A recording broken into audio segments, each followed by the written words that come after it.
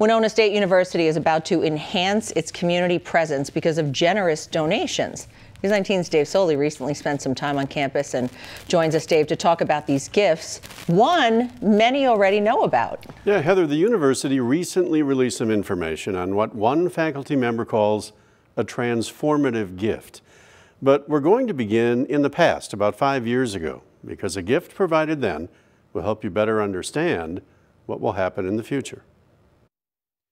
The history of this building is integral to the history of Winona. It's in a particularly beautiful part of Winona. It's known as the Laird Norton Building, once serving as the corporate headquarters for the Laird Norton Company, named for two families in the lumber business, instrumental in the development of the city.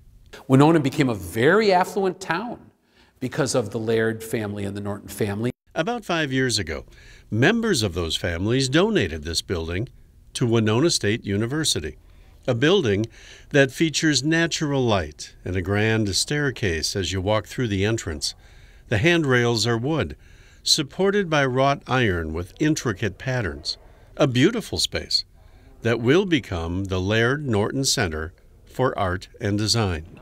The building is on the brink of becoming a very public asset. Because along with providing office and classroom space, the university has additional grand plans for this building, consistent with this structural work of art. Maybe one thing I would say is Winona State President Scott Olson says the project is possible in part because of another donation, the largest gift the university has received, more than $5 million. And the gift will allow us to open some public art galleries in here that'll be first class. Galleries named for the generous donor, Maynard Mo Weber. Mr. Weber graduated from Winona State in 1950.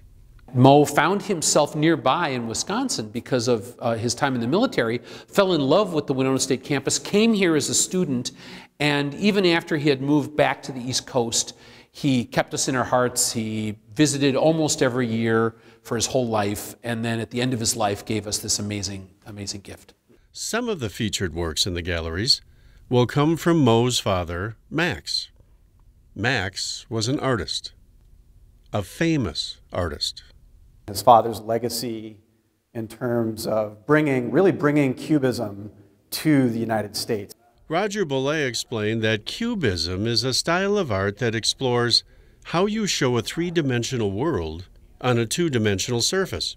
Among other styles, Pablo Picasso engaged in a Cubist period, and as it turns out, Picasso and Max Weber developed a friendship. And whenever you went to visit Mo, you know, his home was just full of beautiful modern art, and he casually had a Picasso hanging over the sofa the way you or I might have a movie poster hanging over the sofa. Just, yeah, that's one of them.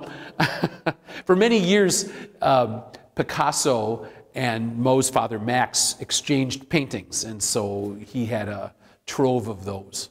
In what will become the reception area of the Laird Norton Center for Art and Design, Boulay shared some of Max Weber's work. This painting is an example, he says, of neo-Cubism.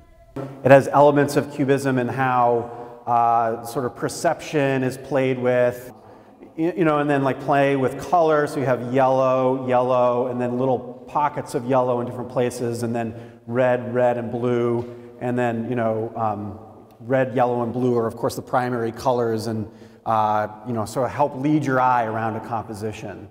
And then there's other works like this with, you know, this is a very different style. This isn't necessarily, I don't think you could describe this as Cubist.